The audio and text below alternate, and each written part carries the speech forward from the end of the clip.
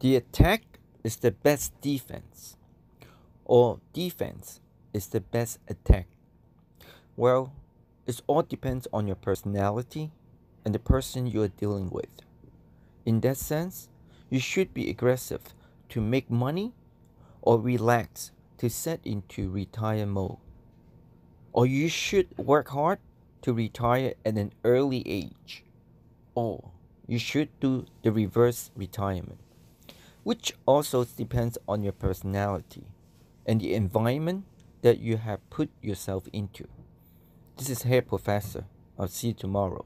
Remember, call me when you want to look good and text me when you don't.